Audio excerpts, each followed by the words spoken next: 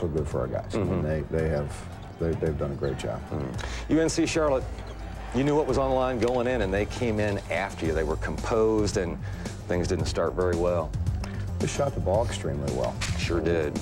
DeMarco Johnson knocks in 2 threes, and we really weren't expecting that. We knew he was a great player, but we didn't think he'd step out there and knock in threes the way he did. You and I have talked about him as possibly the Conference Player of the Year. He presents an awful lot of problems with his ability to shoot outside. Talk about that just a little bit. Well, we can guard him out there. It's just that we were kind of, Kenyon was going to kind of stay home and guard some other people, and they all shot the ball. Right. They didn't have a guy, well, Colson, I guess, didn't maybe shoot it as well as he's capable, but everybody else shot the ball, and I thought we did a nice job on Colson. 12-4, they could take the lead, Kenyon scoring there, but they were doing some interesting back screening situations. You referred to that afterwards.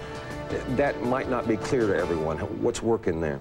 Well, we were doubling across. We wanted to double across and get the ball out of DeMarco's hands, and at first they just skipped it out of there. He just turned and skipped it right away out of there.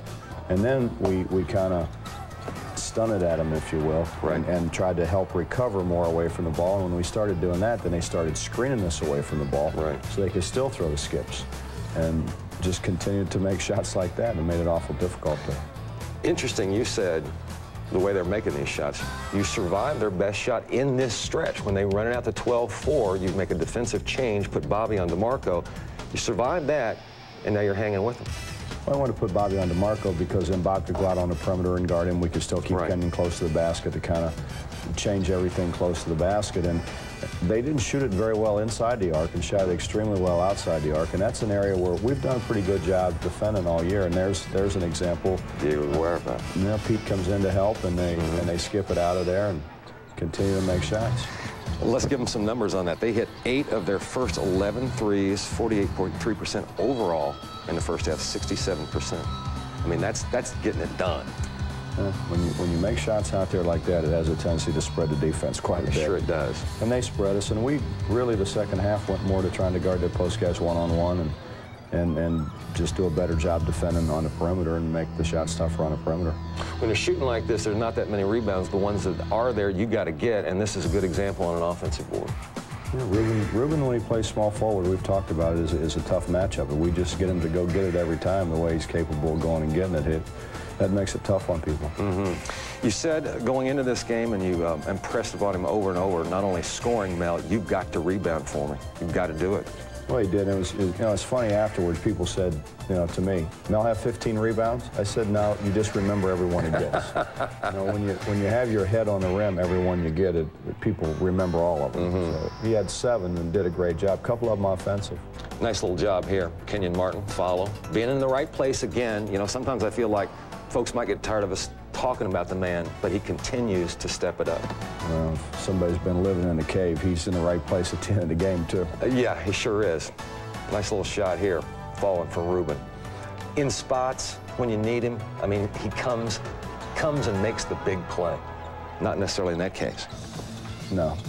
There's times this man makes the big play, too. He breaks down the defense, and when he doesn't make shots, he draws people to him, which gets big bodies off of Kenyon, big bodies off of Bob, and enables them to rebound the ball. Another block shot. He's had a few of those. And we're going to talk later in the show about the art of blocking from Kenyon's standpoint.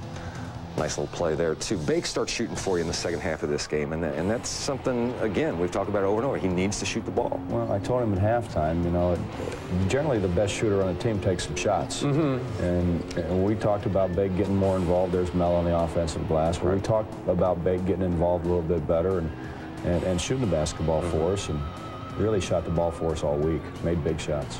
Mel, nice second half tear for you. 14. Shooting 50%, 5 of 10 from the field, 2 for 4 threes. I'm amazed from where he was to where he has come. He was the all-league towel waiver for a while. I told him, in fact, I told him, I think it was before this season, that he had a choice. He was either going to be, one heck of a basketball player, or the most athletic towel waiver in the history of collegiate basketball.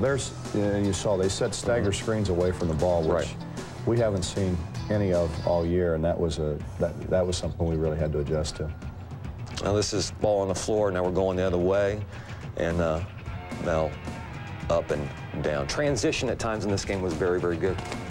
Well, we looked up the floor. We've had a tendency not to look up the floor. We've become very much a half-court offense and half-court defensive team, and there's times we can't do that. Right. And because Charlotte sends so many people to the glass and they're so effective rebounded offensively, one of the ways to negate that is to get out and score in transition.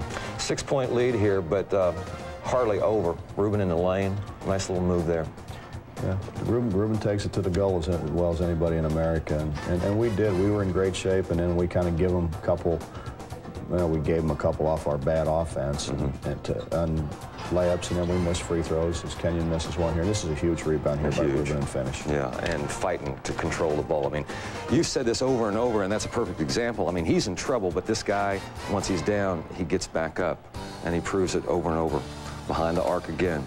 Not shooting it as well in the second half, but still getting the big ones. At this point, you're down 17 seconds. That's very poor defense on our part. With the clock running down like that, you switch every cross, and we had a guy who was not even close to being where he ought to have been. And that decides Might have been a foul there, too. Melvin might have got pushed out of bounds there. Kenyon Martin making a very big play for you. 4 clicks left. Another look at it. Off and over the man. Take it back up with some touch. Very sweet. And then a little bit of celebration because you know what you've done. Well, what a job Bobby does there of keeping everybody on the bench. We've been through that before where we ran out there a little bit before we should have. And that play by Bob right there, as much as Kenyon's basket, wins the game for us. Sure did, and that was mindful of things that had happened in the past. Here's your summary, folks. Bearcats win at 68-67. That assures them at least a share of the 3rd straight conference title. Levitt has 26 and 7 boards. Patterson 19 points, 5 boards. Martin, what can you say? 13 points on 5 of 6 shooting, 11 boards. He just keeps coming. And don't forget Bob Brandon's defense and DeMarco Johnson. Makes the Cats 22 and 5, 13 and 2 in the league.